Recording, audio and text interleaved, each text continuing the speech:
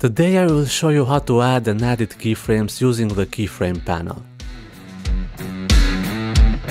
First, select the clip and open the Keyframe panel. For now it is empty because we haven't added any keyframes, so go to the point where you want the zoom to start, for example at 1 second, and add the scale and the position keyframe. The first two keyframes on the Keyframe panel belong to the scale values, and the bottom two belong to the position values. You can also see where you place the keyframe on the timeline.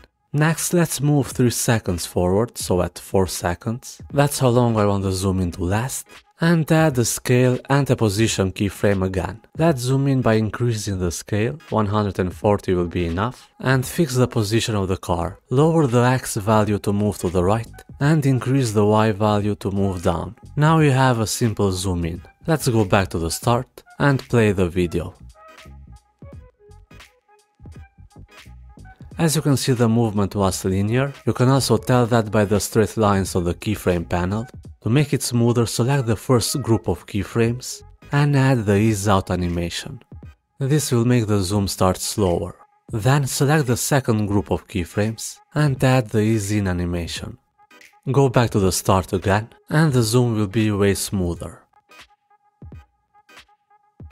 Let's say you want to zoom back out. Move 2 seconds from the last keyframe, so at 6 seconds, and add a new scale and position keyframe. Don't change their values because we want the clip to stay zoomed in from 4 to 6 seconds. Move forward 3 more seconds, so at 9 seconds, change the position back to 0, and lower the scale to around 110%.